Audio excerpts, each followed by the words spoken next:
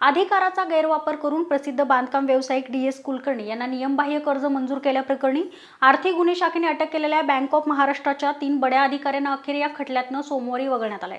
तिन्ही अधिकाऱ्यांबाबत पोलीस 2 महिन्यापूर्वी closure report सादर केला होता. त्यानुसार MPID कायदा विशेष न्यायाधीश DG मुरुमकर यांनी बँकेचे तत्कालीन व्यवस्थापकीय संचालक आणि मुख्य कार्यकारी अधिकारी रवींद्र मराठे, कार्यकारी संचालक राजेंद्र कुमार वेद प्रकाश गुप्ता, माजी अध्यक्ष आणि व्यवस्थापकीय संचालक सुशील मोहनोत गुन्ह्यातून वगळण्यात आले. DSK यांना कर्ज देताना बँक ऑफ महाराष्ट्राने, रिझर्व्ह बँक ऑफ इंडिया आणि केंद्र शासनाने घालून दिलेले निर्देश, सूचना आणि मार्गदर्शक तत्वांचे उल्लंघन केल्याच्या निष्कर्षापर्यंत पोलीस पोहोचले होते. पण या निष्कर्षातून ज्यांच्यावर कारवाई करायची त्याच व्यक्तींना गुन्ह्यातून वगळण्यात आल्याची नामुष्की पोलिसावर आली आहे.